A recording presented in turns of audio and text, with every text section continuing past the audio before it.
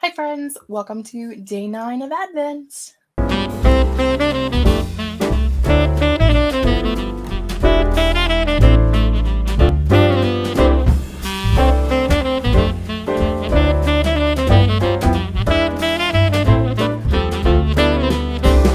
Today is going to be my wrap up for the TisTheSeasonAthon. I posted a TBR for the TisTheSeasonAthon and the Romance Takeover Readathon, which is actually still going on, but I posted that last week, so I will link that in the description box below as well as in the cards if you'd like to check that out. Today we're going to do a wrap up for the TisTheSeasonAthon, which ended a couple of days ago. Did I do well? I don't really know.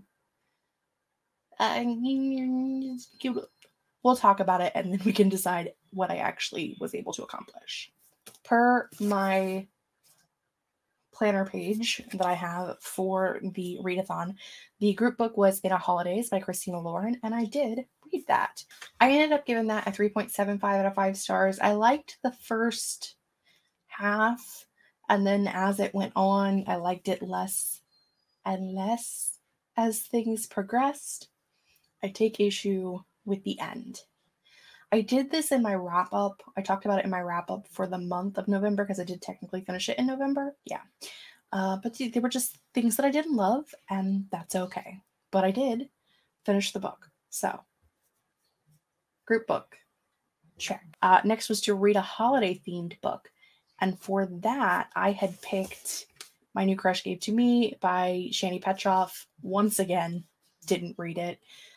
This is like the third year it's been on my TisTheSeasonAthon TBR, and the third year that I have not started reading it. I do hope and plan to still get to it in December, but we'll see what happens. Did I read any other holiday-themed books? Though technically I did read In a Holidays, which is a holiday-themed book. So are we counting that as a check?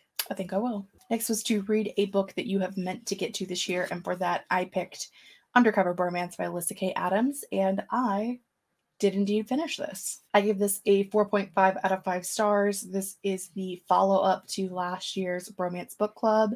I loved this. It was amazing. Really, really, really enjoyed this. I love Mac. He was so much fun to read and to get his perspective. One of my favorite things is like in the Bromance Book Club, he was one of the biggest like pushers to get the other guys to talk about their feelings. And in this book, he was like, I can't talk about my feelings. It hurts so much. And they're like, yeah, dude. And you made us do it. So now you're going to do it too. That was great. Loved that. So book you've meant to get to. Check. Next was to read a book with lights on the cover. And for that, I picked Wrapped Up for Christmas by Caitlin Duncan. I did start this. I have not finished it yet. Do plan to continue reading it for the rest of the week and hopefully will finish it, but didn't finish it in time for it to count towards the readathon. Don't know that anything else that I read had lights on it. I think In a Holidays does have lights on it, but like how many times can I count that book for a challenge though? Probably shouldn't count it again, but I started reading this and I will accept that. I also attempted to read One Day in December for this. I kind of like started doing something else in the middle, and this because this has a light on the light post, and I DNF'd this.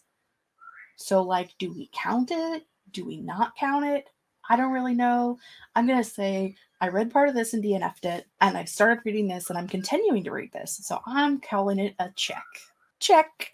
Then we had to read a diverse book, and for that I picked Take a Hint, Danny Brown by Talia Hibbert, and I did indeed finish this book. I give this a 4.75 out of 5 stars. This is a follow-up to last year's Get a Life, Chloe Brown. Loved it. I love Zaf and Danny. They are like couples goals for real. Dr. Rugby for sure. Diverse book. Check. And the last was to read a cozy book, and for that my choice was the Christmas Sisters by Sarah Morgan. And as you can tell from the bookmark in it, I started reading it and I have not yet finished it. This is what I'm currently listening to on audio. Just didn't get through the books as quickly as I had expected. Don't know why. I would think that like with everything going on in my personal life and work and baby showers and doing an Advent video every day, that I would think that I would have time to read 7 books in 7 days, but I don't know.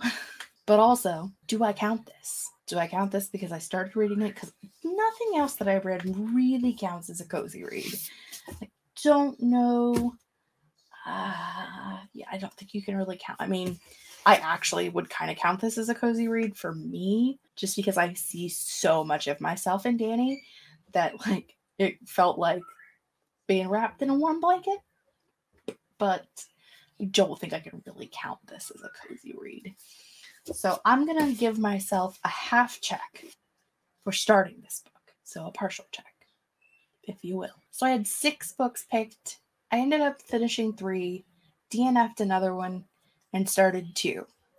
I feel pretty good about that. Like, I think that's a great first 7 days. I feel like reading 3 books, starting 2 books, DNFing another book.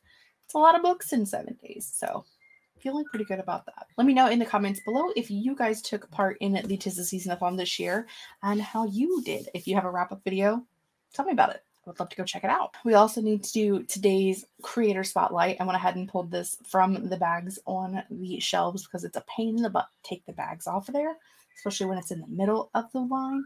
So I just went ahead and pulled it. I already know who it is because I cheated. Of course, it's my game, so is it cheating? Today we get Hudson McCarthy. Hudson is a writing Authortube channel, and she does both vlogs and writing sprints. I think one of the more recent videos was like an aesthetic vlog or like a room tour or something of that sort. So if you're not subscribed to Hudson, go check her out, see if you are compatible, and maybe give her a subscribe because she's awesome. That's going to be it for me today. Make sure you hit the thumbs up button because it changes colors and it makes the algorithm happy. And if you don't want to miss anything I have going on in the future, make sure you subscribe. And until then, I will see you guys next time. Bye.